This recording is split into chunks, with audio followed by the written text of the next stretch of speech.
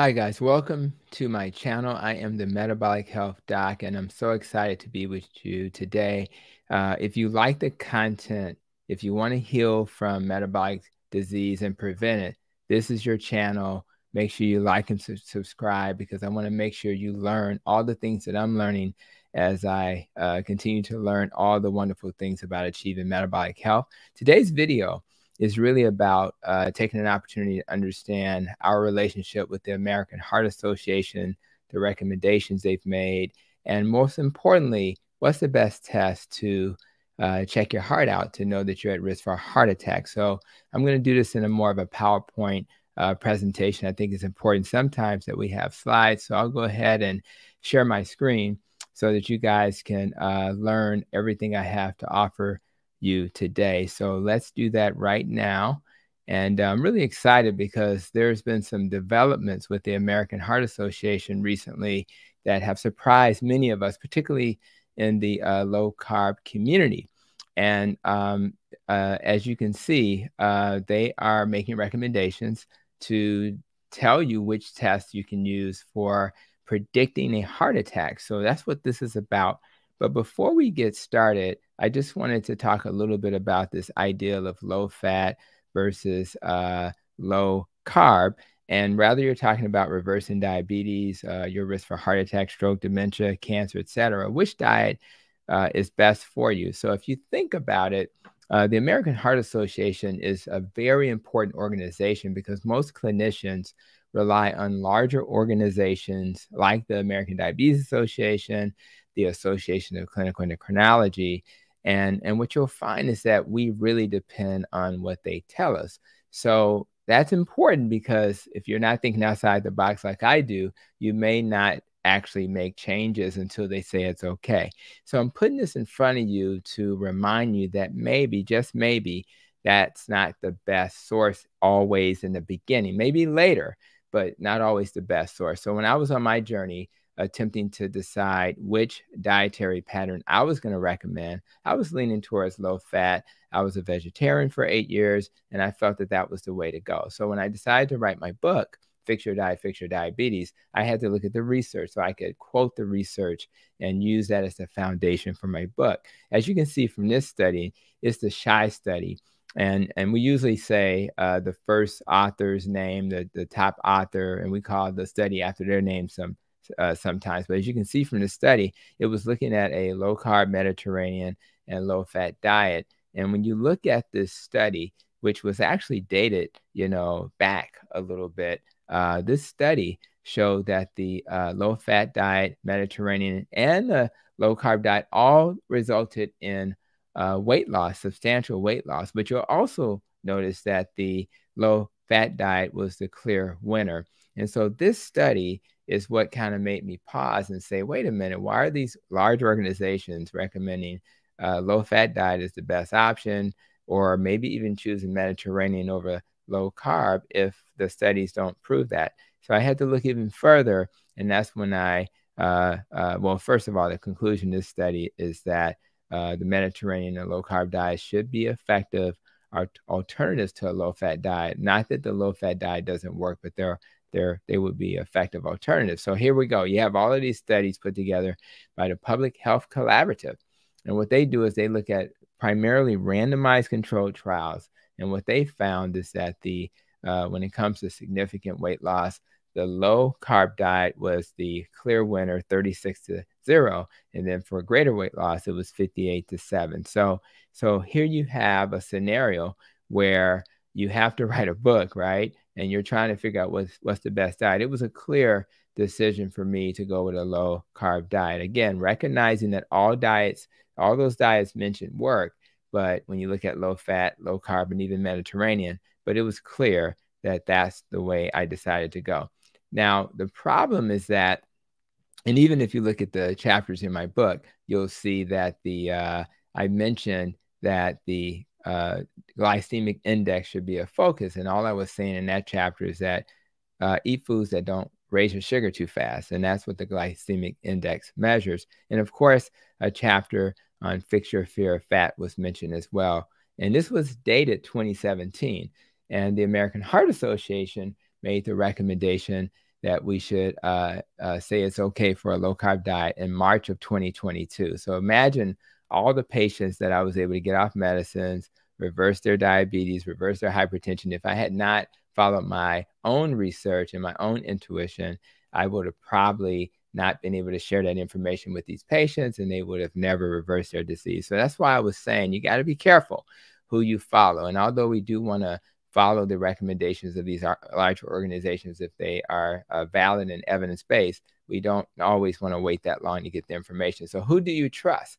Well, my suggestion is that you start looking at doctors who look at the evidence, make decisions, and make recommendations, and then you consult your doctor and try to get them to buy in when you learn new information. So one of my favorites, Dr. Kim Berry, wrote Lies My Doctor Told Me, and even his book was written in 2017. And as you can see, one of the lies that he talked about in this book was that fat is not related to heart disease. And so the question is, why did the larger organizations not get the memo as well? Here's another one of my favorites, and that's Dr. Brett Schur. He wrote the book, Your Best Health Ever. He's a cardiologist. I think Dr. Kim Berry is a family doctor like myself. And Dr. Brett Schur, as a cardiologist, has already been promoting low-carb diets for years, way before this March 2022 recommendation from the American Heart Association. And a recent guest on the podcast as well, Dr. Philip Ovadia.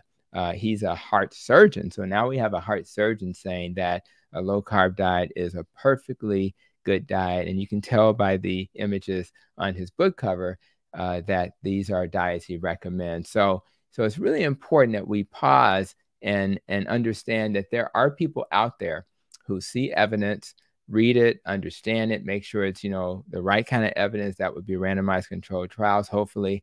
And these are the types of clinicians you want to really follow. And as you can see, the Society of Metabolic Health Practitioners, they have a directory of metabolic health trained doctors who understand this.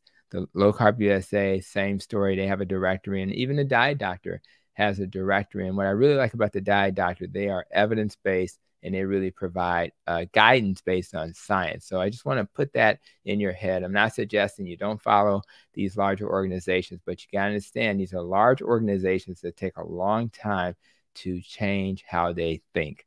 Now, having said that, let's talk about the American Heart Association's position statement. And this was the statement where they did allow us to say it's okay to do a low-carb diet. So we're very pleased with that. But when I read the statement even further, I was able to find additional nuggets that I thought would be valuable for this video.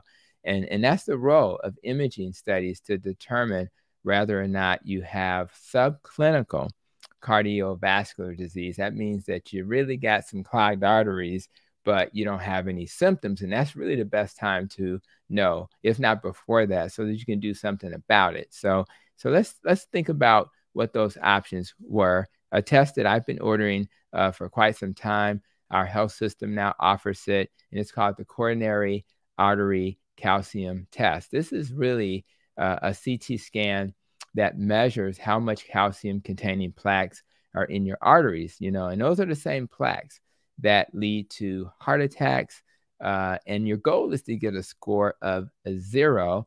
And if you get a score of 0 or something close to that, that means you have a low chance of developing a heart attack, while a higher score increases the risk. The good thing about this test, although the prices range from, as low as $49, like we have at Advocate Rural Healthcare in our health system, it can be as high as $300 or so. So hopefully the health system or the organizations that you are involved in are actually offering this test at a pretty good price point. And but if they are, I would definitely suggest you consider this test. If you look at this last paragraph on this slide, it says up to 39% of individuals have a 0 calcium score result in the study that they did. Now think about that. These are type 2 diabetics, and 39% have a 0 score. And what's cool, they're saying thus the absence of coronary artery calcium can reclassify up to a third of patients with diabetes to a low-risk category, whereas a higher score may prompt tighter risk factor control, including statins, that's cholesterol medicine, and aspirin prescriptions. This is very important because, as you know, statins have side effects, aspirin have side effects. So if you're saying nearly 40% of diabetics who are currently on statins don't need to be on statins, that's huge. And although health systems and clinicians may have not gotten this memo yet, this is something that you need to know so that you can go to your doctor. And I'll have a link to this position statement by the American Heart Association. And you now have an argument to make. And that argument is, if I get a calcium score test and my score is not bad looking, it's a 0, it's a 10, it's a very small number, maybe I don't need to take these medications. So it's really important that you share this. This is an image of what that test looks like. As you can see to the left, a normal, you see no plaques. The middle one has a little plaque formation there. They consider that moderate. And then to the right is the severe calcification or plaque formation. So now you have an idea what a heart scan looks like. Here's the machine itself. What I like about this machine is that it's a donut. It's a donut that's not like a tube, like an MRI, and I'll show you a picture of that shortly. But, you know, most people tolerate this. Most people can handle a 5-minute test, and they're not completely in a tube.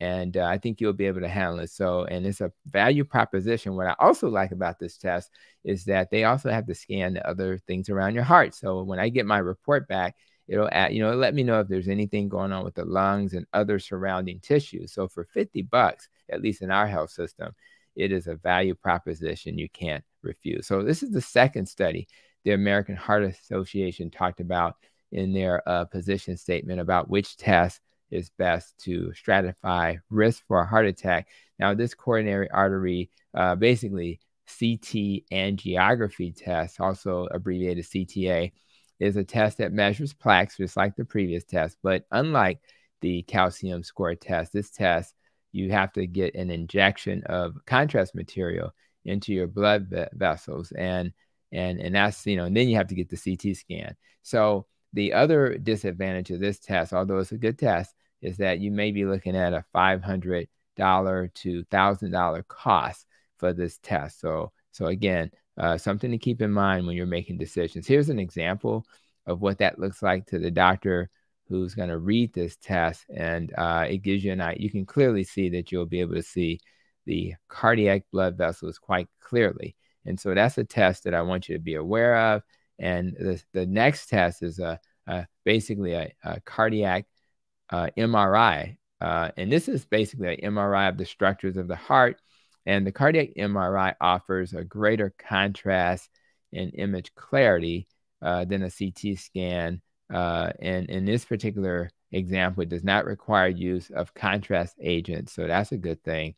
So you can actually do some radiation-free perfusion imaging. But the cost, you're looking at, you know, $1,000, $5,000, up to $5,000. So we're talking about some significant money to assess your risk for a heart attack. And here's an example of an MRI scan of the heart. You can kind of see that there will be, you know, ability to see the blood vessels like right in here. You know, there's some, you can see the blood vessels. So it's really a great test to assess your risk. And as you can see, an MRI of the heart using this technology is a little bit more of a tube. So I think for a person who's claustrophobic, this may be a more challenging test. And you also have to be in that tube a little bit longer than that coronary artery calcium score test. So, but again, my goal today is to let you know what your options are so that you'll be able to assess which option is best for you. Most of us are familiar with stress testing. So here's an example of an exercise stress test. And as you know, it shows you how hard, you know, how well the heart is working when you're stressed. So in other words, you may be on a treadmill, you may be on an exercise bike, and sometimes they can even inject medicines into your heart, you know, arteries to kind of give you the impression that you're working out, and you're not. And those tests can be very effective. This test is also not cheap. It's anywhere from $1,000 to $5,000. But it is another option that we need to think about when we're trying to assess. And of course, a very simple image reminding us of what that stress test looks like. And of course, they would have monitors attached to your body as well. And the last test is the cardiac positive emissions tomography test, not commonly done. It's also called a cardiac PET test. This test involves injection, again, of a radio tracer to detect heart disease. Again, I don't order this test often, but it's available, and this test can cost anywhere from $900 to $3,000. So again, there's some costs involved.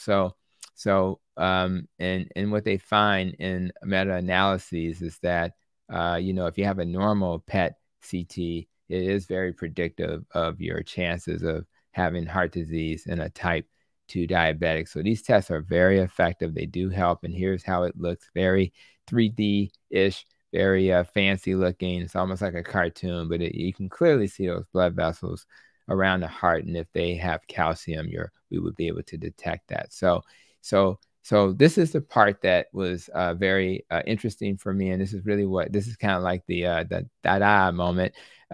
So as it relates to cardiovascular screening and type 2 diabetes, there are many imaging tests that can facilitate risk stratification in asymptomatic patients with type 2 diabetes, but there are limited data to support routine screening.